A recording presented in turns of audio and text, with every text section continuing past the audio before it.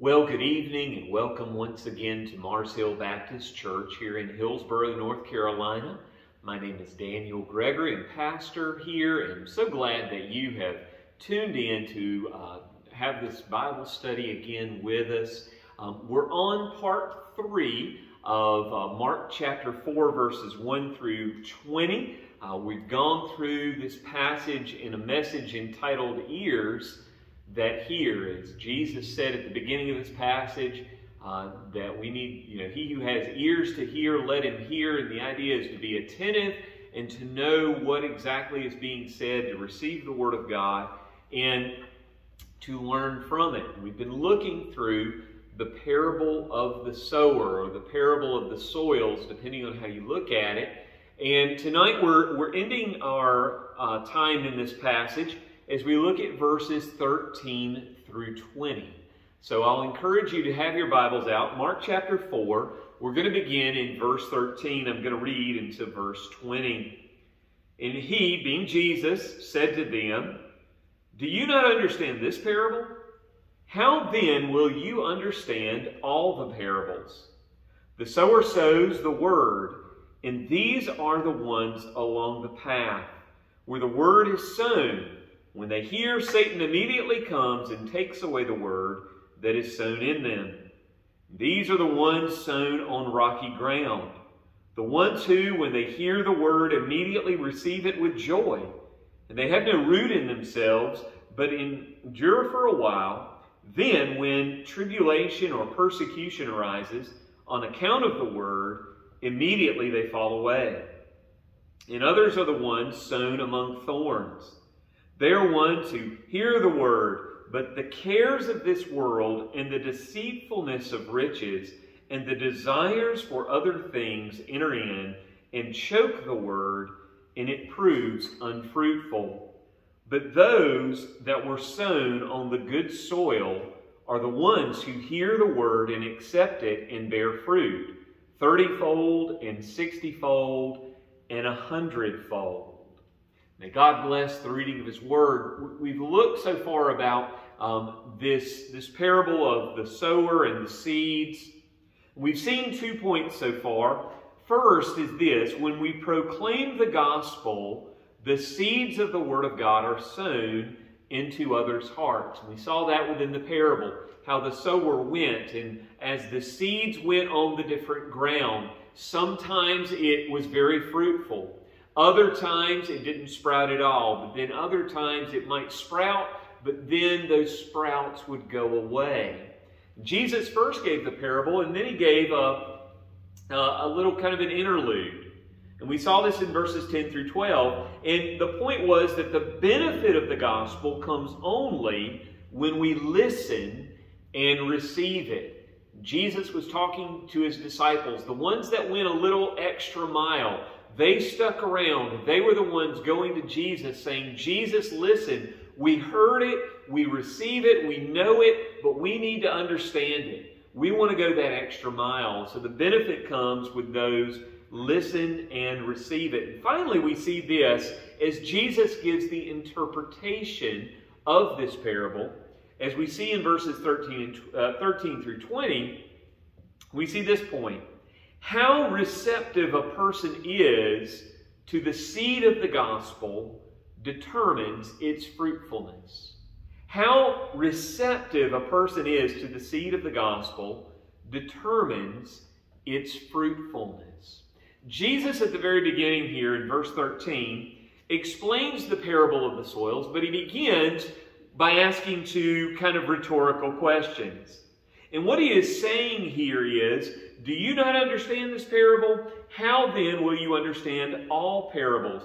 The words note the essential foundation that this is absolutely crucial for anyone understanding anything else when it comes to the parables and the teachings of Jesus. What He's saying here is, listen, you need to make sure you know this, because this is going to set the stage for everything else. So He's telling about the words being so essential. We think about this. It was a fundamental truth of understanding what's going on. We think about the fact in the idea of math. There's a lot of advanced maths that are out there, calculus, trigonometry. We think about these things that physicists do, that so many other people use in engineering and all. And they're very advanced, but if you break them down, they go to the very basics. Adding, subtracting, multiplying, dividing, those are the key building blocks for everything else.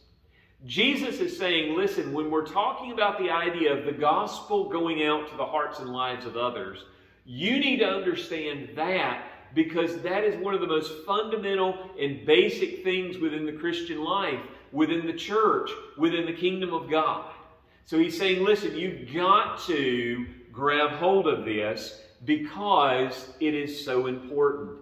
And as he gives this, he goes in and he explains it. He says, listen, the seeds, they went on a bunch of different soils. Let me break down what I mean by all of that. He says first that the soil of some hearts is hard.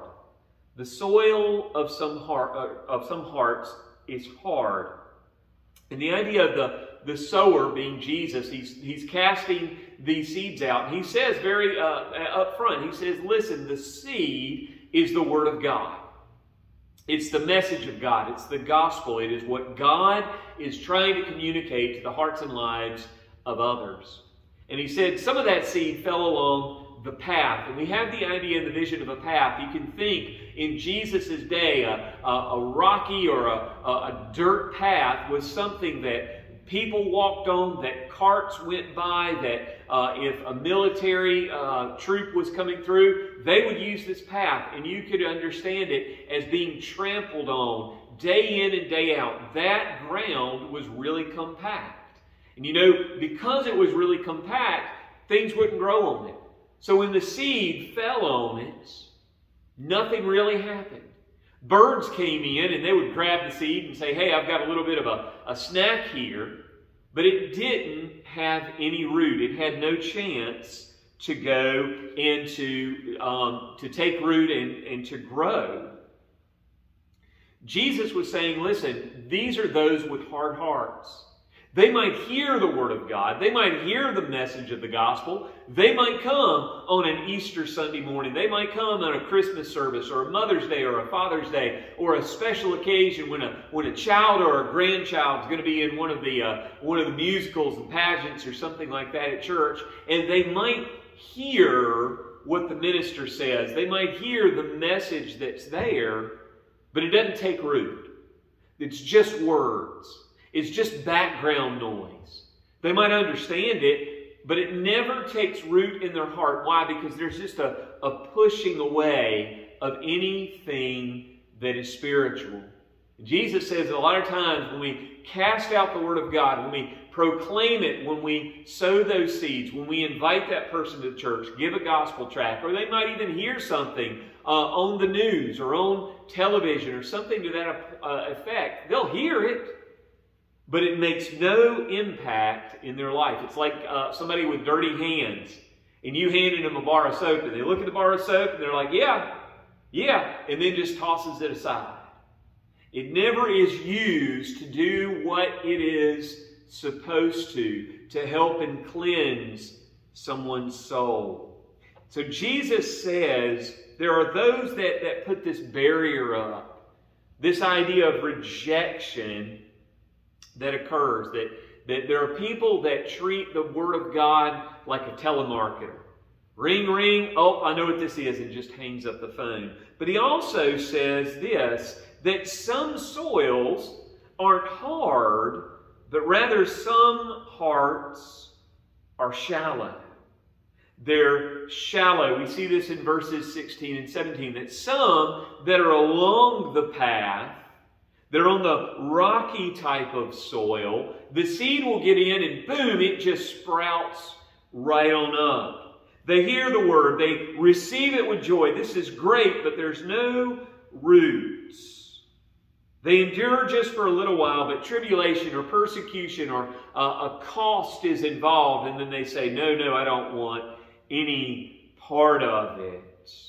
They're here today and quickly gone for tomorrow. And as a minister, I can tell you this, you can ask any preacher, we see this within the church so often. You get a family that has come and they visited and they hear and they get all excited. They want to do a lot, and you see them for a week or 2 or 3, and it might be a salvation is in the family, and it's like, yay, praise Jesus. And 3 or 4 or 5 weeks pass, and they're there every single Sunday, Sunday school, Sunday morning, Sunday night, Wednesday night, any other time. Yeah, we're here. And then all of a sudden, there's a cost that's involved. There's something there's a pushback, there's a little tribulation. Oh, you're a follower of Christ. Oh, you're listening to that Bible. And that pushback occurs, and they're like, wait a minute, hold on here. I didn't sign up for this. There's no root, there's no tremendous commitment that's there. And what do? They walk away. They go and they go, wait a minute here, no, I'm going to go follow after this sin. I'm going to go follow after my own way. I'm going to go follow after something else. By the way, a good question for our own hearts is, how deep do our roots run? Is it to the heart of Jesus, saying there's nothing that's going to sway me from Him? Or are we just one little thing away? Oh, I can't do this. I got to go somewhere else. Jesus said there's hard soil, there's shallow soil, but notice also this, the soil of some hearts is distracted. It's distracted. Verses 18 and 19, and others are the ones sown among thorns. Those are those that hear the word, but the cares of this world and the deceitfulness of riches and the desires of other things enter in and choke the word, and it proves unfruitful. These are the ones that hear and receive the word better than the hard soil or the soil that is shallow. They hear it and it's there. But there are things that choke it out. The desire of wealth, the lust for other things, the cares of this world as it is put. There is a faith that has added Jesus in, but has not put Jesus on the throne. It's the idea of, yes, you know what a wonderful message. Forgiveness of sin, placement in the family of God, being able to have that joy and that peace that passes all understanding. And they try to bring it into their life, but they're like, okay, Jesus, look, you've got to share the throne with all this other stuff. All this thing, I'm trying to build my wealth here. I'm trying to master this sin over here. Hey, I'm trying to do all of these things in the world. And Jesus is like, wait a minute, hold on here. I'm coming in to make everything different. And I'm the only one on the throne. And that's the idea that people will come in and go, wait a minute here, Jesus, you're cramping my style. I'm not committed to this. I like you being here, but no, I got to have all this other stuff. And what happens? All that other stuff takes priority in someone's life, and they run after that pleasure, that wealth, those things that are in the world. And that's the idea that there is no abiding faith. And that abiding faith isn't able to take root, to be able to bring up good and wonderful things within the Christian life. And so they pass as well. And you know what? That's the world we live in right now. There is not a point in time we will not have a struggle with the things that are trying to vie for our time and our attention and our affections. There's 100 billion things that are out there, whether it be sinful things that are trying to tempt us to get away from God, or things in this world that are genuinely good. Things that can be profitable in our life. We think about our jobs. We need our jobs. God could have called us to our jobs, but you know what? Sometimes the profession or the career that we have can try to take over and go, hey, you know what? Get away from God. Get more into the business. Oh, we can have things that bring us joy in our life. We think about the sports or the entertainments that we have or the hobbies that we have in our life, and there's nothing wrong with those things. But you know what? They can try to take over our life and choke out the faith that we have. So we should always also be on the lookout for those things that are trying to take over. See, the soil of some hearts is distracted, but notice also this, and before I get to the fourth one, let me talk about those first three. Those first three are brought for our understanding, our warning and our understanding. Because when we go out into this world and we invite someone to church, or we share the gospel with someone, or we try to share a scripture, or we try to minister to somebody, and we're giving forth Jesus into that situation, we're speaking words of truth, we're trying to reach out in Christ's love, there are going to be those that there's not going to be anything that happens with it. There are going to be those that completely reject it. There's going to be those that hear it really good, but they fall away real quick. And then there's going to be those that go, hey, I really, really, really appreciate it, and I love Jesus, but I've got all this other stuff. And all that other stuff is really what they run after. It's for our understanding based on the hearts and lives of others. Based on what the Word of God tells us, we can kind of understand why these rejections happen. And you know, it's good too also for us to be able, if we really feel like we need to witness to somebody. Sometimes somebody on hard dirt, sometimes they got to be plowed up a little bit. There's got to be a softening of that dirt through the course of time with a friendship, with a relationship, with time being able to constantly plant the seed of the Word of God. Sometimes we got to help somebody get the weeds out of their life and go, hey, you know what? You're getting overwhelmed by all these other things. Or hey, you know what? That thing's trying to take over your faith, take over your relationship with Jesus. They can give us insights on being able to help someone, but we can understand, okay, yeah, Jesus said it was going to be this way. The Word of God goes out, but sometimes it doesn't take root within the heart of other people. We don't see salvations. We don't see this last soil, this heart that is fruitful, which is the last soil. The soil of some hearts is fruitful. Verse 20 talks about a heart that hears the Word, that accepts the Word. It's the picture of someone that hears what God is saying, that hears what the Word of God says to them.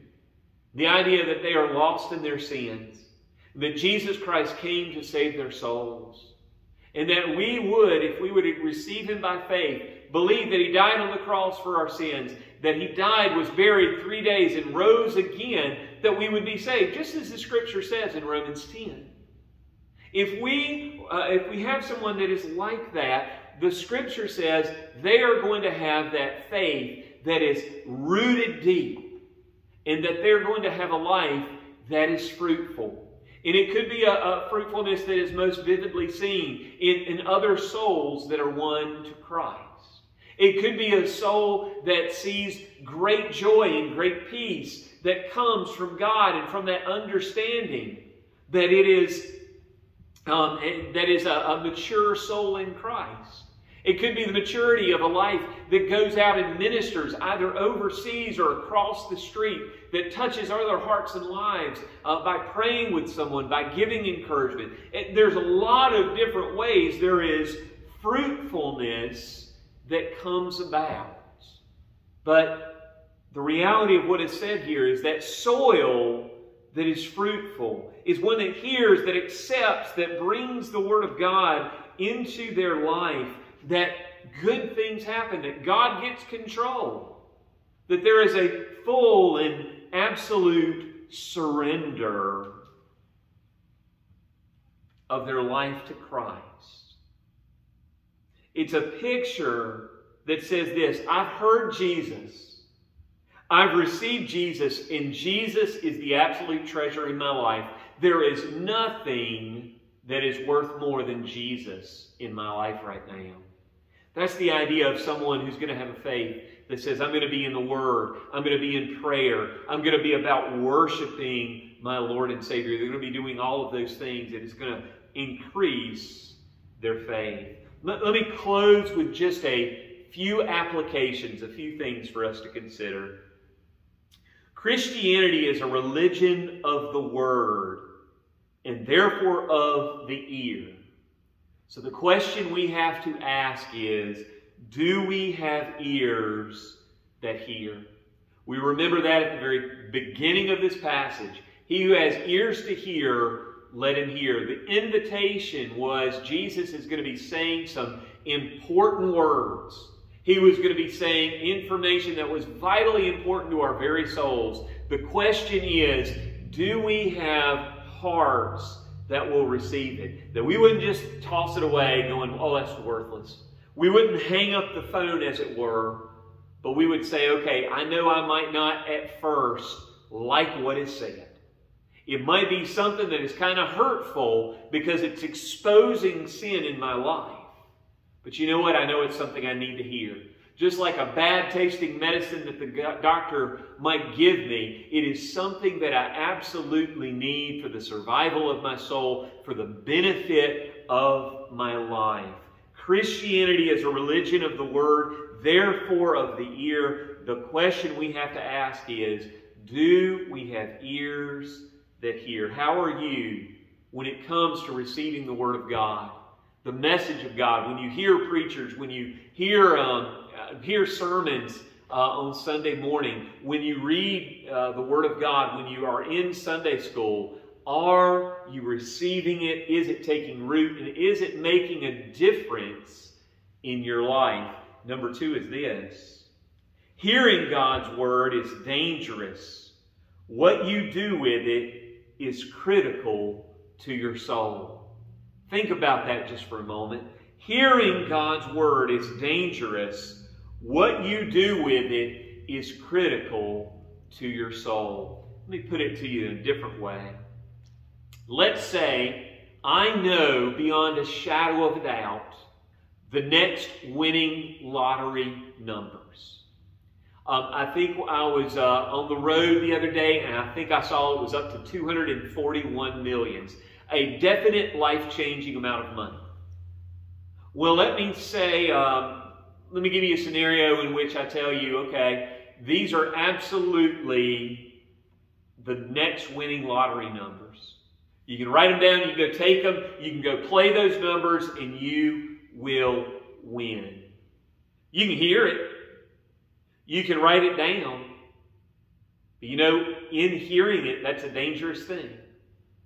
Because you have information in front of you that absolutely will change your life regardless of your actions. If you don't do anything with it, in a few days' time, whenever they give the numbers, you're going to look down and go, you know what? I had the winning numbers and I didn't do anything with it. That radically changed your life.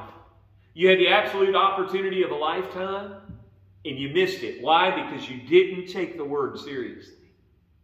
On the other respect is if you take it and you go, okay, I'm going to step out in faith. I'm going to go in and I'm going to pay the few dollars for a lottery ticket, and I am going to play those numbers, and lo and behold, what happens? You win the lottery. And you have a huge, huge boatload of money coming your way. Both directions of that make it so that your life is changed. The Word of God is exactly the same. When we receive it, when we follow it, when we obey it, when we take it in and we say, Lord, teach me from this. Let it change my life. Our life can be amazingly changed. But you know what? When we reject it, the same thing is true. You figure the consequences of rejecting the gospel of Jesus Christ. It has eternal consequences. Receiving it has eternal consequences. But it will change our life either way. So the question is, how are you receiving the Word of God? What are you doing with the Word that is brought to you? Finally, this. Constantly do a checkup on your heart. for how you treat the words of God and what is spoken to you in Scripture. Friends, I think that is a great point for us to end on, because that's all of what Jesus is getting at. He's explaining why people might reject the gospel. Why some do, why some don't, why some people have the reactions that they do, with maybe being overjoyed and then you never see them again. But it demands of our own lives to check our own hearts. To say, Jesus, am I pushing you out? Are the cares of this world, are the lust of my flesh, is the pursuit I have for wealth, is the pursuit I have for popularity, is it pushing you out and choking out the truth that you have put in my life? Am I somebody that's hard of heart, that I say, you know what, I don't want to hear anything of the Bible? Am I one that is kind of having no root? You know, I get it a little bit, but it doesn't mean anything to me? Or is my heart one that truly accepts and lets the Word of God take root in my life? Because it is through that God Himself says, you know what, great blessings and great fruitfulness will come your way. Friends, I'll encourage you, even as you pray tonight, just to ask the Lord to do that checkup. Say, Lord, help me. Help me to have a heart that receives your Word quickly and readily. Let it take root in my life, that I might see your hand at work. Bow with me in a word of prayer as we close today. Father, thank you so much for your Word. Thank you for this beautiful passage in which we're able to gain such knowledge and learning. And Lord, I pray now that you would help us each to seek you, that you might look into our hearts to see what kind of soil is there. Lord, I pray for anyone here that might have a rock or two that has come their way, that might be affecting the way they've received your Word and have a relationship with you. Lord, help them to weed those out, to get those out, that the soil of their life might be good and pure and clean. Father, I pray that you would help us each time we hear your Word to have ears that hear, that it might affect our lives for the better. Lord, we lift these things now into your hands. We pray your will would be done, for it's in your name we pray. Amen. Thank you so much for tuning in. Just a few announcements. Next week, we're having a little bit of a different service. We're having our Maundy Thursday service. We're going in and we're remembering the day, the time in which Christ gave the new mandate. That's where Maundy Thursday comes from, the Latin mandatum, that He gave a new commandment to love one another. So we're having a very special service here in the sanctuary, 7 o'clock. This coming Thursday, not tomorrow Thursday, but a week from tomorrow, right before Easter. And we'll be doing a live stream of that, so everyone will be able to be a part of that. Also, this coming Sunday, before I skip ahead, this coming Sunday is Palm Sunday. We'll be enjoying a wonderful service, and right afterwards, we're going to be having a covered dish meal in our fellowship hall. All are invited to come. If you want to bring a dish, you can, but I know we'll have enough food. Then right after that, for our children, we'll be having an Easter egg hunt. If you'd like to bring Easter eggs that are already filled with candy, that would be wonderful. We certainly would appreciate that. And then Easter Sunday morning, we're having our sunrise service right outside the church at 6:30. And then our regular morning service will be at 11 o'clock. And that will be our choir who is singing our Easter cantata. So we hope you'll be able to make that. But then right after that, after Easter Sunday, Wednesday nights are going to be different. We're not going to be having them pre-recorded, but we're going to be meeting again in our fellowship hall. We'll have a meal at 6 o'clock and our Bible study at 7. So this live stream will be a lot different. It'll be different in the respect of where it is and how it's done. We'll have some more interaction and such. So we've got a lot of changes coming, but we're praising the Lord for them as we get back to a little bit of normal. So I do hope you'll be able to make it here for Sunday morning or one of our special services, as we're so excited that those will be happening. Until then, church, I love you, I miss you, and I hope you have a blessed rest of the week. Good night.